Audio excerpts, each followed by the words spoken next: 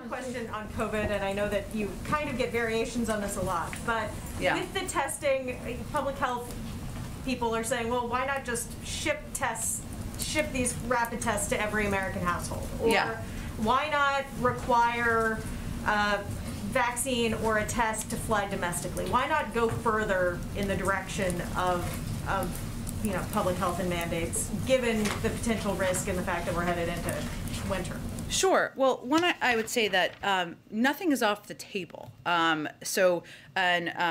including domestic travel. But we do have some protections, some strong protections in place already, including requirement of mask wearing, which was extended, doubling of fines if people are not in compliance. How we look at this is, of course, we base our decisions on the advice of the health and medical experts, what's going to be most effective, and what we can implement, what is most implementable. So we look at a range of factors as we make decisions about what steps we can put in place. So again, nothing's off the table, but the announcement we made today is building on steps we've taken to date, significant steps we've taken to date to continue to protect more people, put in place additional precautions that will save more lives. Can you just tease out what most implementable means? Are you worried about legal challenges? Are you worried about political blowback?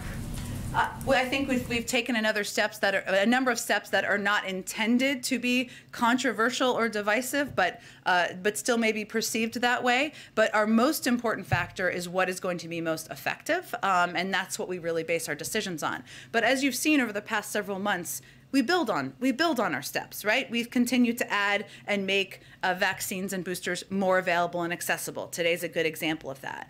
We continue to put in place additional travel restrictions, as we are announcing today as well. So we will continue to evaluate and assess on a daily basis. If there are additional steps our health and medical team is recommending, we will consider those as well.